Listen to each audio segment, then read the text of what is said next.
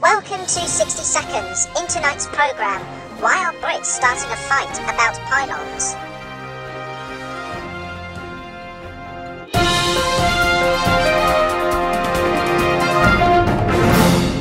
The country's creaking electricity system needs a once-in-a-generation upgrade, and that means a fight is coming between net zero and the NIMBYs. But as the government pursues net zero electricity generation by 2035, a target it must hit to have any hope of achieving carbon neutrality by 2050, it is planning a massive expansion of the system for transmitting electricity across the country.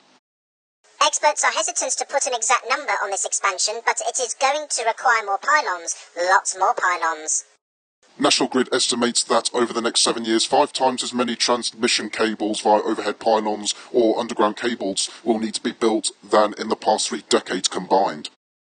We are Tom and Ben, and this has been 60 Seconds. Thank you for watching, and please subscribe.